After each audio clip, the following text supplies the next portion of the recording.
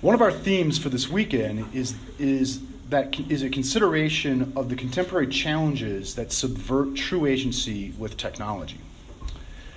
There are plenty of worries about the consequences of technology abroad today among our chattering classes.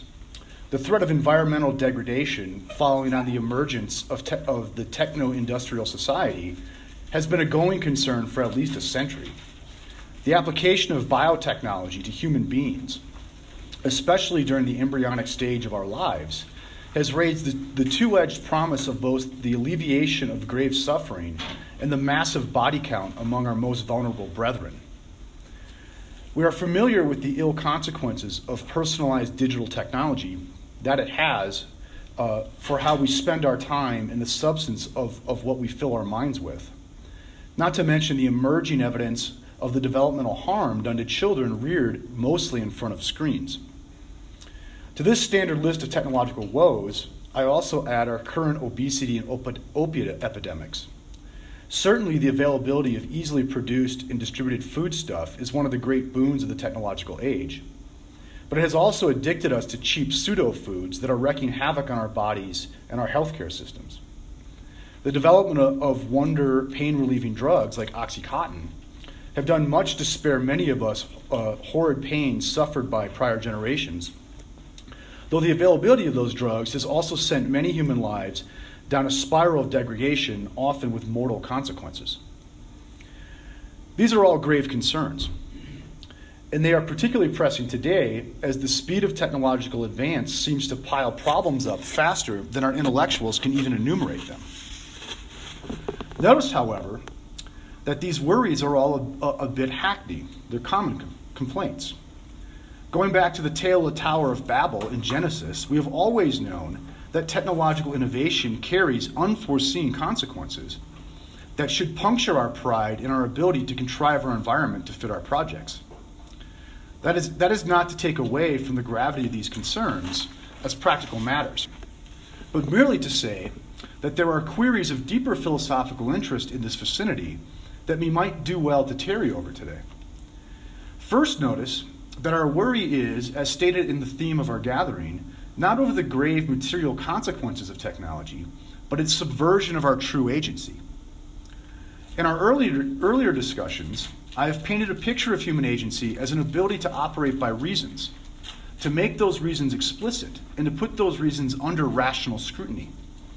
I have emphasized, maybe with a bit of irony, that this notion of freedom entails both a sort of independence, we can take responsibility for the justification of our actions, and a sort of dependence. We are, at all stages of development, to some degree beholden to our friends in a common project to take such responsibility. What are the consequences of our modern technological way of being in the world for this understanding of distinctively human agency? At the mention of existentialist critique of modern technology, Martin Heidegger's seminal essay, A Question Concerning Technology, is most likely to come to mind. Today, however, I plan to discuss a lesser-known work fitting that same description. Keiji Nishitani was a leading member of Japan's Kyoto School, where he had long held a chair for philosophy and religion. He was both a Zen master and one of the most insightful Japanese interpreters of Western philosophy and theology in the last century. Not surprisingly, given his Zen background, Nishitani was particularly important in the Japanese reception of Christian variations on mysticism and existentialism. His writings are full of discussions of both Eckhart and Kierkegaard, along with the usual list of 20th century European philosophical luminaries. There is also a clear affinity with the fundamental ontology of being and time in much of his work, and Nishitani actually studied briefly with Heidegger in the 1930s. Though he is certainly influenced by Heidegger in the broad structure of his existential phenomenology, as far as I am able to tell, Nishitani's critique of our technological way of being is entirely independent of Heidegger's, and we should take him as an original thinker in his own right on this issue. I'm going to frame our discussion today in terms of Nishitani's critique of the modern technological attitude, both because of its intrinsic merits and because I believe it dovetails in very interesting ways with much that the Aristotelian Thomistic tradition might have to say about this. In a major essay, Nility in Sunyata, Nishitani, develops a conception of technology as a mark of human distinction. Indeed, Nishitani makes the case that mechanical technology is both the most striking expression of human dignity and the high point in the evolution of the universe itself. Nishitani begins by accepting at face value a basic modern understanding of the universe as governed by mathematically expressible physical laws that describe patterns of blind efficient causality. That is, the laws of nature, considered in themselves, are purely descriptive principles determining how things at the most fundamental level just happen to operate inexorably in the universe we just happen to have on our hands. Nature, considered in terms of its most basic physical constituents, is non-teleological. It serves no good or purpose. The laws of nature in themselves are what they are, so to speak, on Nishitani's view. Considered in this way, the universe runs entirely on indifferent push from behind, without any pull towards a good or ultimate meaning. We should not be too quick to write the universe off as meaningless on Nishitani's phenomenology of nature, though. Even though the laws governing the physical universe are non-teleological, they are mathematically specifiable in his view. Thus, while this basic structure of things is in itself a meaningless nility, to use Nishitani's phrase, going nowhere ultimately, it is nevertheless rational in some broad sense, inasmuch as it can be captured by mathematical reason. That is, the laws of nature are rational inasmuch as they can be understood rationally. Though in and of itself the universe is not going anywhere, it is a sensible place because it can be made sense of scientifically. The problem, however, is that at the elemental level, there is nothing to whom the universe can make sense. The laws of nature govern the basic physical constituents of the universe without any expression or apprehension of their rational character. This may raise an eyebrow for we readers of Aquinas' Fifth Way. An intrinsically rational universe composed entirely of non-living things would be truncated and pathetic, an entirely undisplayed masterpiece. That sorry state of affairs is happily not to be found in our universe, as Nishitani points out that in the activities of living things there is a, quote, kind of appropriation of the laws of nature. It is a kind of apprehension prior to apprehension proper, an apprehension to which the ambiguous term instinct is usually applied, end quote. That is, the living universe does not merely follow the laws of nature in the way that an iron ball hurtling to the center mass of the earth inexorably flies to its destiny. That is not to say that the protozoa exercise some sort of free or abstract reasoning while they gobble up micronutrients. The point is that the living thing exploits or uses the laws of nature for its good. The protozoa appropriate the laws into their being through the evolutionary process, such that they conform their nature to those principles in a way that serves their good. If we take Aquinas' notion of knowledge as the conformity relation between the knowing subject and the known object, then in the very being of the protozoa, along with everything else in the biosphere, there is an implicit knowing or apprehension of the basic principles of the universe. The living thing is a conformity to nature, a sort of apprehension of nature in its very operation. Thus, the emergence of living things and their practical appropriation of laws of nature, the intrinsic rational nature of the universe reaches a higher level of expression. It becomes implicitly known. As Nishitani puts it, quote, these controlling laws become manifest in living organisms as something lived and acted out in a sort of intrinsic appropriation. The laws of nature only appear when these organisms live and act and thereby embody and appropriate those laws. Instinctive behavior is the law of nature become manifest, end quote. Once again, to invoke scholastic terminology, we might say along with Nishitani that organisms represent an increased perfection of the universe, because as implicit apprehensions of nature, they have a more perfect participation in the rational principles governing the universe than do non-living things. Notice, however, that the arrival of living beings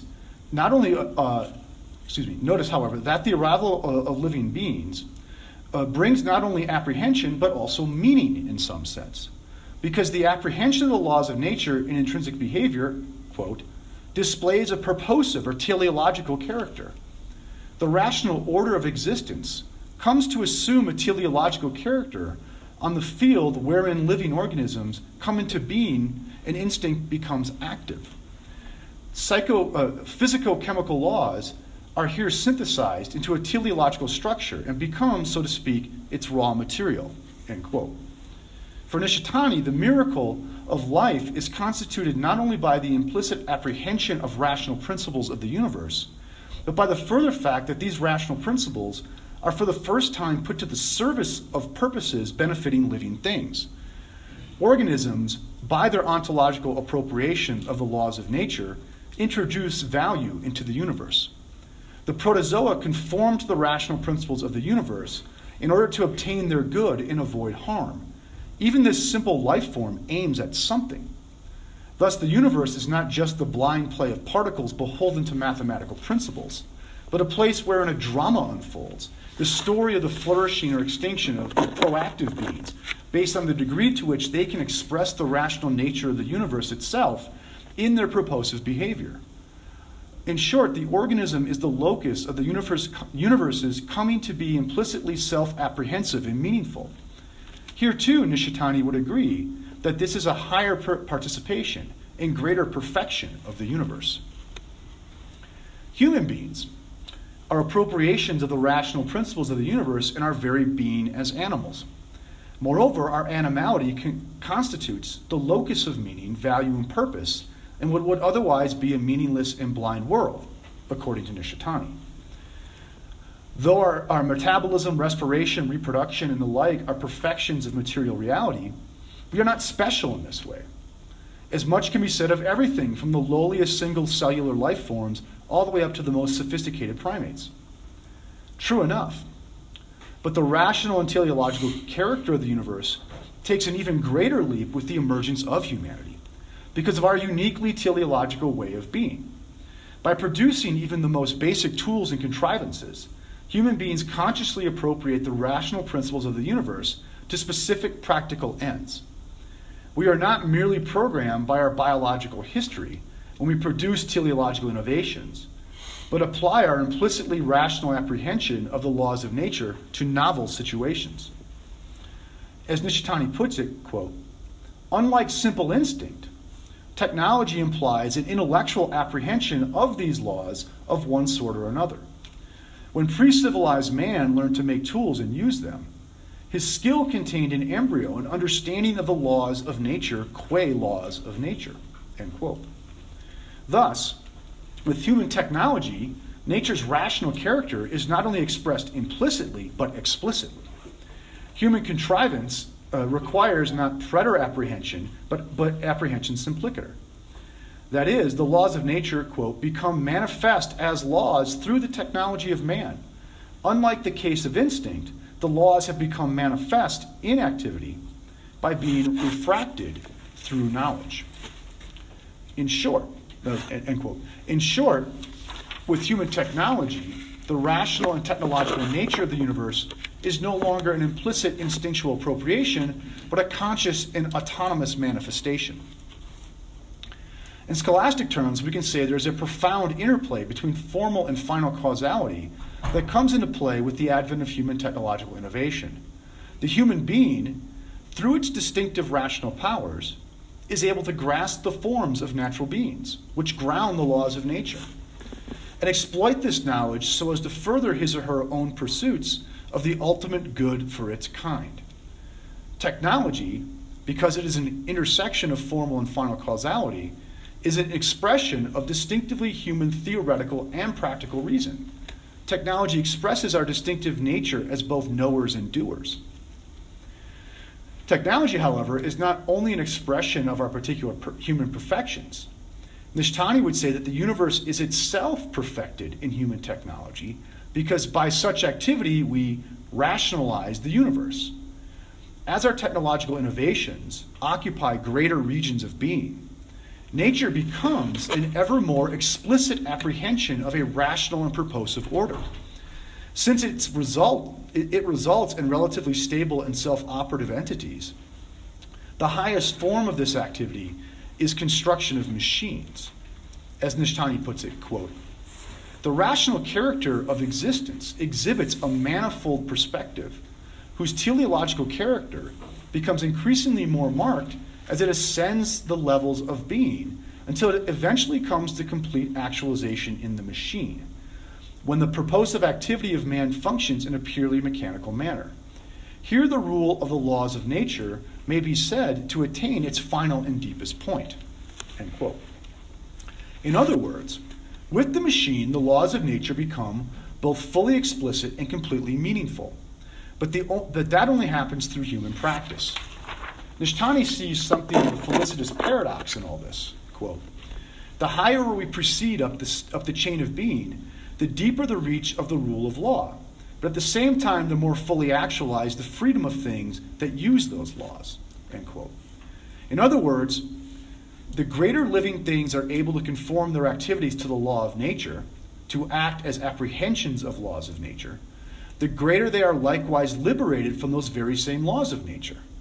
By learning to understand, anticipate, and exploit the workings of nature and bringing their behavior in line with these patterns, creatures are then able to live in ways that allow them to flourish far beyond what merely blind adherence to natural law would allow. Moreover, the machine is the high point of this happy irony. Quote, "It is only in human work that is clearly seen that obedience to laws directly implies freedom from their bondage. Nowhere is this more radically apparent than at the level of technology, at the level where technology becomes mechanized." End quote. Our technological contrivances are indeed ways of consciously and autonomously obeying the laws of nature. Conformity, not mere determination, a free participation. But it is these very techniques, especially our machines, that subsidize our pursuit of other ends that reach beyond anything anticipated by our participation in the laws of nature. Aristotle famously observed that leisure, freedom from merely making a living, is a necessary condition for philosophy. It is our machines that have provided us the time and space for lives of relative leisure, at least as compared to the lives of our primitive and less mechanical ancestors. And this extra time is what allows us to indulge truly humane contemplative pursuits. Thus, mechanical technology is a conscious, explicitly intentional obedience to nature that at the same time opens up for us a realm of being that transcends nature. We are not merely sensate animals that follow nature to the satisfaction of our biologically based desires. Rather, we are rational animals that use nature to liberate ourselves from nature. Thus, the human technological way of being, quote, "is a rule over nature more far-reaching than the self-rule of nature itself." Hence, we see here in greatest clarity a relationship according to which subordination to the control of law directly implies liberation from it. All right. Mechanical technology then occasions what is most perfect and most distinctive in human nature, at least on Nishtani's view. Our conscious obedience to the laws of nature liberates us from the demands of mere survival for the sake of higher contemplative goods. Culture is expensive, and it is bought and paid for by the machine. We also note how mechanical technology expresses the curious halfling status of the human person. We are neither beast nor god, angel nor brute. We are material beings, but yet nothing in matter can possibly exhaust the human ontology. I take it that this is why Nishtani finds technology so intriguing. The machine occasions our fullest transcendence through our deepest involvement with the mundane. Whatever its merits may be, there really is no more apt expression of the mysteriously embodied nature of humanity than our technological way of being in the world. As should be obvious, with the depressingly long enumeration of grave technological difficulties that began my discussion, our story does not end on such a happy note. Technology is not only our liberator from nature, but it ultimately threatens our re-enslavement to an even greater degree than were our pre-mechanical ancestors. In other words, there is also an infelicitous paradox of human technological being. With the introduction of machine technology on a grand scale, quote, we must speak of the controller becoming the controlled, end quote. As our interpretation of nature becomes ever more abstract and mechanical, and our reliance on the resulting machine technology continues to expand to the point of saturating our lives, quote, the laws of nature reassume control over man, who controls the laws of nature. The situation is usually referred to as the tendency towards the mechanization of man, toward the loss of the human. Needless to say, it points to one of the basic features constituting the contemporary crisis of culture, end quote. What is this mechanization of humanity of which Nishtani speaks? No doubt, once we have turned the corner towards machine-based civilization, there is a sense in which our lives are not liberated for the sake of humane pursuits, but ensnared by what is supposed to be our very source of autonomy. As much as saving us time, our machines dominate our time. This is certainly a common critique of technological society, and one that no doubt has much traction. How many times have I delayed the writing of this lecture in the service of software updates from my laptop? It was actually driving me crazy. Okay, so, fair enough. But I believe Nishtani has something much more profound in mind. Consider the following remarks. Quote, there appears a mode of being wherein a man situates himself on the freedom of nility and behaves as if he were using the laws of nature entirely from without. It is a mode of being of the subject that has adapted itself to a life of raw and impetuous desire, of naked vitality. The growing affirmation of a pre-reflective human mode of being that is totally non-rational and non-spiritual, the stance of the subject that locates itself on a nility that pursues its own desires unreservedly, end quote. In other words, the success of our machine technology has turned us to a state of unreflective instinct. Our machines have made us so accustomed to the satisfaction of our desires that we have now come to presume that our desires ought to be satisfied as a part of the natural course of things. It is the unsatisfied desire that has become the anomaly, at least in our mentality. There is no need to weigh desires against each other so as to decide which is the most worthy of pursuit. Supplies for desire satisfaction are seemingly unlimited because our machines, to use Heidegger's and before him Junger's apt phrase, have rendered nature a ready reserve for our consumption. Thus, there is no need to reflect on the worthiness of any given desire, and our ability to engage in such ethical reflection is greatly diminished. Indeed, the notion of evaluating the worthiness of desire seems quite foreign to many of the denizens of the technological society. Sample and indulge freely because our machines can always make more. Thus, with the rise of machine-based civilization, there's an overwhelming tendency to think of the satisfaction of any desire as a self-justifying practical possibility.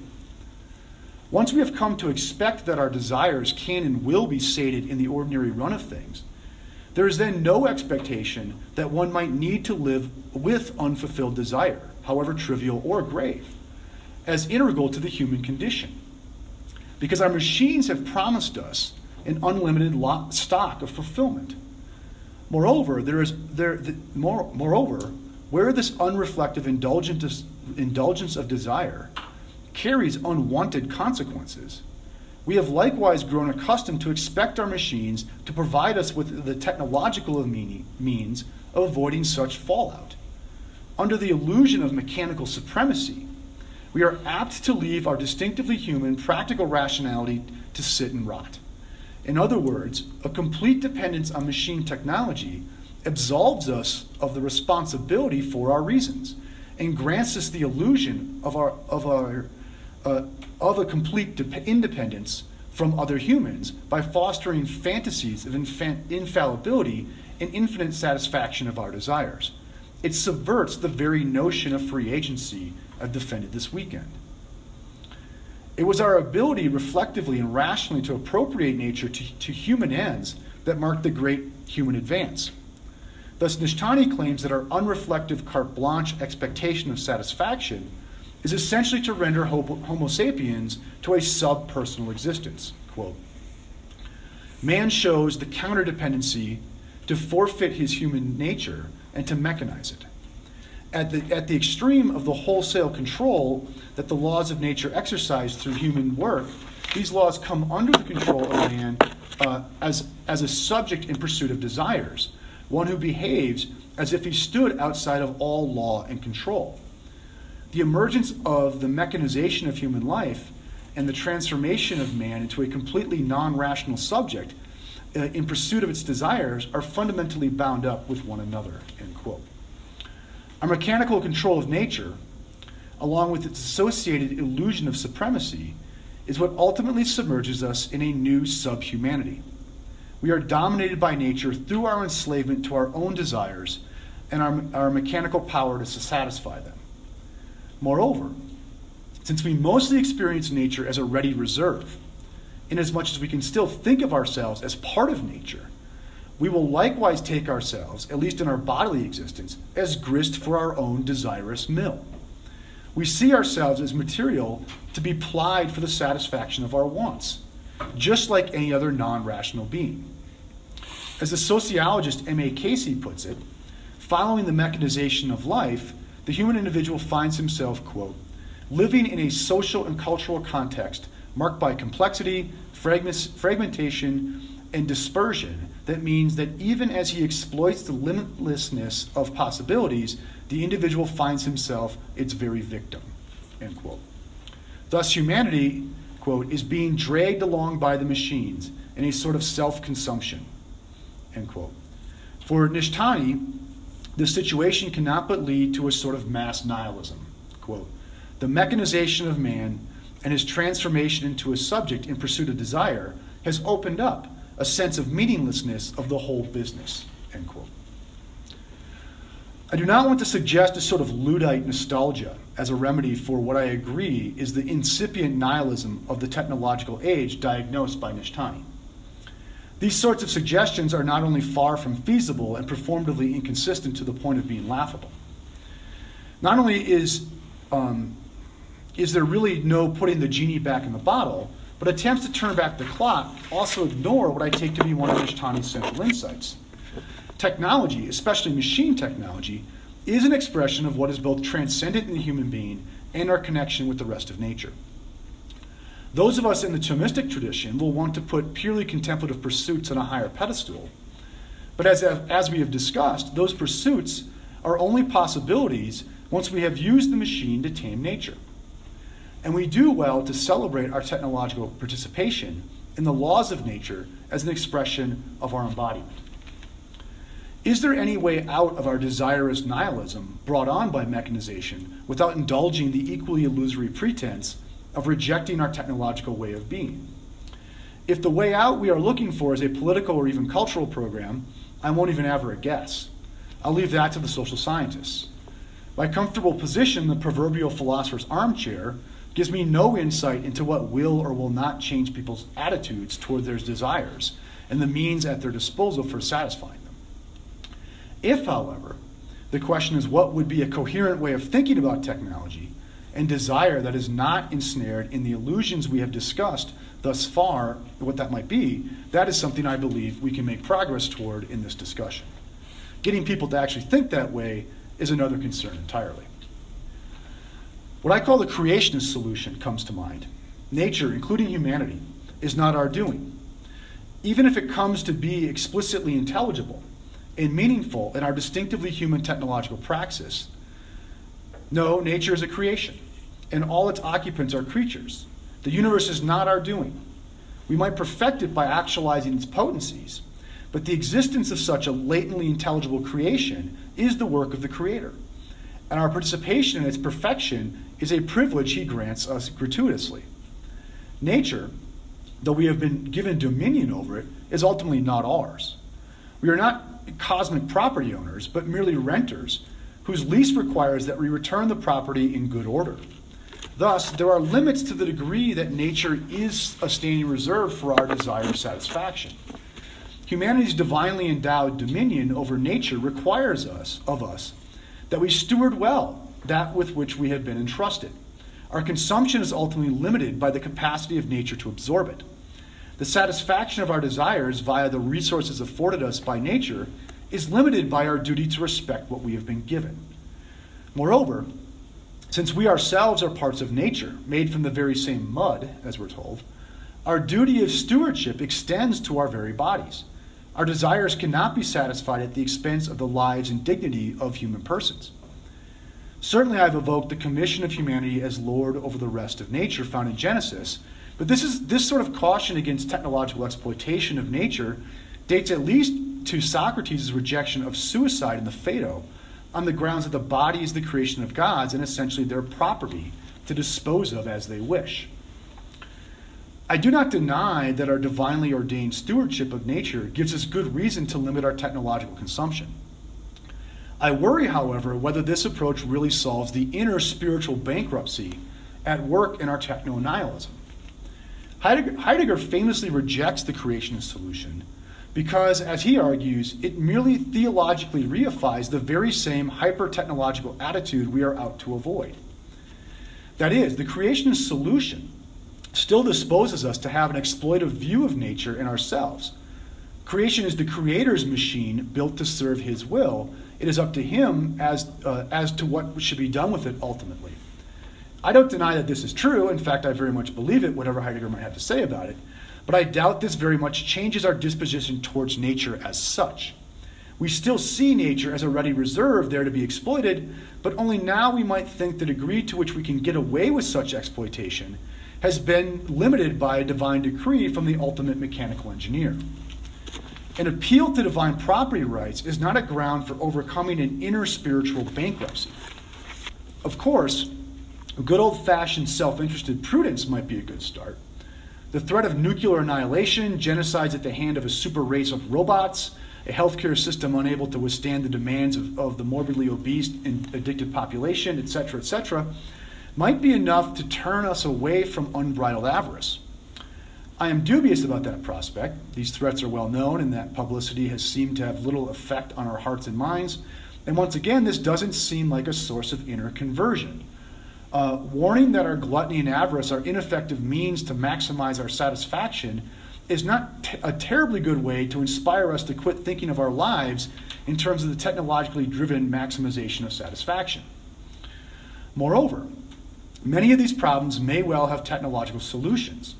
So appeals to prudence are always liable to allow us to kick the nihilistic can down the spiritual road. What would count for an inner conversion in our attitude towards technology? Heidegger, rather than appealing to the supposed ills of ontotheology or self-interested prudence, came to see the root problem as our typically Western tendency to think of the world as an opposition between a knowing subject, an ego, and an external object, nature. That, as you know, is a very long story to tell, but the upshot is that as long as we think of ourselves as subjects standing outside of nature, there will be a strong tendency to treat nature, and ultimately our own bodies, as something there simply to be manipulated for our ends. Instead, Heidegger suggests a sort of romantic pantheism, though certainly he would not put it that way, in which the relationship between the subject and the object has been erased. Likewise, Nishtani advocates, per his own Zen Buddhist tradition, an overcoming or annihilation of a supposedly illusory ego self. In short, both existentialists suggest that we free ourselves from the obsessions of techno-nihilism by effacing the desiring subject entirely. Such would be an inner transformation indeed. And I'm not without sympathy for much of Heidegger's critique of subjectivity, especially in its modern form. After all, the gospel does ask us to give ourselves up. True enough, but I doubt we can come to rest here, at least in our current deliberations. The gospel does not merely say we should give ourselves up, but also promises that if we do so, we will ultimately gain authentic life. We are told to taste and see, drink the living water, eat the bread of life, etc. In short, the gospel does not subvert the desirous subject, but promises him or her satisfaction. Christianity is not bent on overcoming desire as such, but ultimate fulfillment. Thus, our answer to technological nihilism is not the deconstruction of the desirous self entirely. We are, however, getting closer. Consider the following remark from the beginning of St. Augustine's Confessions. Quote, "Thou hast made us for thyself, and our hearts are restless till they rest in thee, end quote. This restlessness is a central theme in the conversion story that follows. It is Augustine's unfulfillment, his aching and unquenchable desire that presses him through all his dark years ever closer to the turning point. But notice, St. Augustine tells us that we will never be at rest until we rest in our Creator. We should not expect satisfaction, not in this life. The point here is that for the Christian, there is no expectation of satisfaction in this life, not completely. We should expect only unfulfillment, at least in the highest sense, while we are temporarily at work here in the world. As Abraham Heschel puts it, quote, religion is the source of dissatisfaction, end quote, for it only promises unrest and aching want in our immediate temporal circumstance. In fact, we should see this desirous restlessness as a gift. Our wanting sense of homelessness is what moves us to ever higher planes of dissatisfaction until we come to rest in our Creator. As the psalmist prays, quote, like the deer that yearns for running streams, my soul is yearning for you, my God. My soul is thirsting for God, the God of my life. When can I enter and see the face of God? My tears have become my bread by night, by day, end quote. Does the psalmist lament his yearning? Maybe not. For the tears his wanting cause him are also his very bread. Our unfulfilled desire is our substance on the way. It is the desire to seize God's face that moves the psalmist ever forward, despite the hardships he goes on to recount later in this verse. His aching desire is his greatest blessing, for it protects him from the ill consequences of expecting satisfaction in the goods of this world. Goods though they are not food that endures to eternal life. One is reminded of Sergeant Welsh's prayer at the end of Terrence Malick's Thin Red Line, quote, if I never meet you in this life, let me feel your lack. A glance from your eyes, and I will forever be yours, end quote. Welsh, once an avowed atheist, comes to yearn that he might yearn. That is not very far from the kingdom indeed. My point in all this is that our way out of techno-nihilism is neither an external constraint, like prudence or creationism, nor a subversion of the desiring subject. Rather, my suggestion is an affirmation of ourselves as desirous beings. It is the illusion that all desire can and ought be satisfied in this life that technology foists on us. When that empty promise is revealed as the lie that it is, this is what makes us question the meaningfulness of the whole business. To resist these nihilistic possibilities, we need to resist that illusion. We cannot now entertain the delusion of finding our way out of the technological bottle, but we might retrain our psyches to affirm and even revel in our wanton nature. We can, as Isaiah advises, refuse, quote, to spend our wages on what is not bread, end quote, even if that means we will never be aware of our grave hunger. Even if that means we will ever be aware of our grave hunger. We need not discard our machines, but merely remind ourselves that they will not bring us final satisfaction, and that is all well and good. Thank you.